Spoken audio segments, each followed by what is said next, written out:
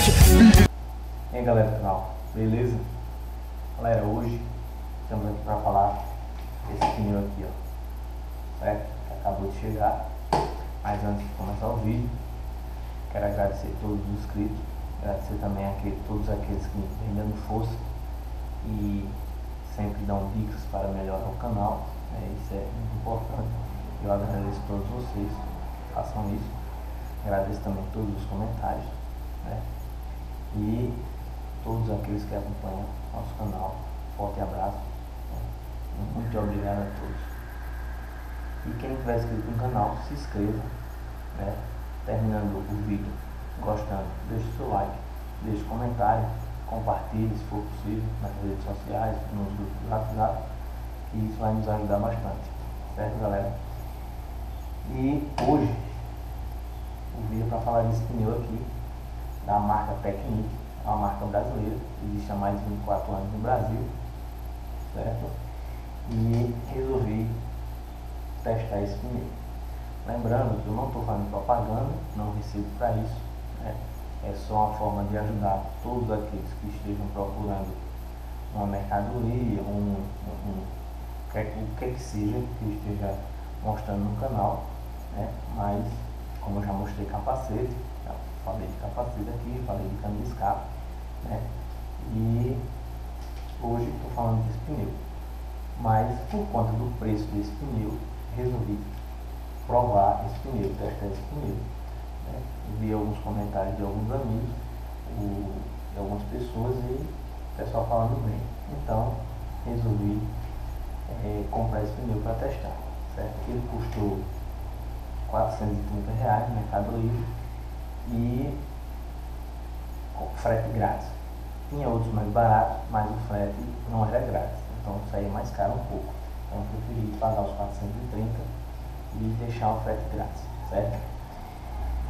Ele é o Technic Stronker 150/70/17 69V, certo? Acabou de chegar, vamos abrir aqui e vou colocar na moto e vou ver o desempenho dele. Então, conforme for a quilometragem, vou gravar vídeos com 5.000, se chegar a 10.000 vou gravar vídeo também, né? E vou mostrar o desempenho desse pneu aí para quem esteja interessado em comprar, fazer a compra, né? Certo? Então vamos lá, vamos abrir aqui.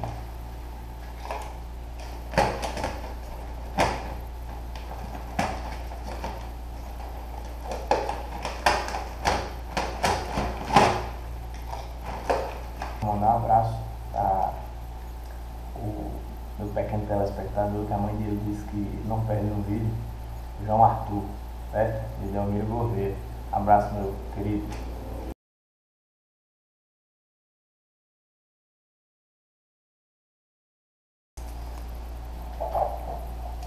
Vou mostrar aqui mais perto, aqui ó, a referência dele, certo?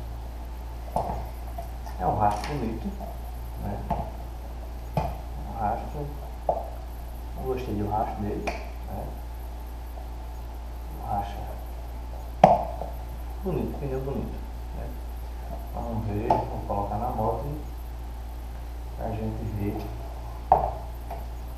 o desempenho desse pneu. Lembrando que ele é o Technic Stronker 3, certo? Que eu vi que tem outros tipos de Stronker, quando eu estava procurando, e tem outros tipos de Stronker. Então é isso aqui, ó. Technic Stronker 3, certo?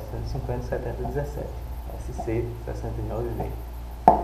Mas é isso aí, galera. Eu vou colocar ele na moto e vou ver o desempenho desse pneu. E ao longo da quilometragem eu vou registrando e vou mostrando o que foi que eu achei, certo? E aí galera, vocês estão vendo aí o pneu depois de 7.000 quilômetros, né? Na minha opinião não valeu a pena, né? Que um amigo usou, né? E disse que tinha rodado quase 10 mil quilômetros e eu achei que valeria a pena. Mas infelizmente na minha moto já está com 7 mil quilômetros e vocês estão vendo aí o defeito do pneu, né? Se eu indicaria, infelizmente eu não indicaria esse pneu, certo? Pneu barato, não lhe passa uma segurança, né, nas estradas, porque você está vendo aí que o pneu está arrastando com bastante defeito, né? Mas aquele que quiser fazer o teste aí pode fazer. Eu mesmo não recomendo mesmo. Até falei um amigo que comprasse, né? Falei para ele que o pneu era bom, aguentava 10 mil, ele ainda estava com 5 mil e poucos quilômetros, né? Mas de 6 mil quilômetros a 7 mil, o pneu se acabou-se, né? Então eu não indico de maneira alguma para você, certo? Comprei outro pneu já para colocar no lugar daquele. E outra, não rodou baixo, em momento algum rodou baixo, porque toda viagem, a moto fica na garagem, mas toda vez que eu vou sair, antes de viajar, eu calibro os pneus, ando com eles sempre calibrados, tanto dianteiro como traseiro. O original deu 15.250 km, o traseiro, né? E o dianteiro deu 22 mil km praticamente.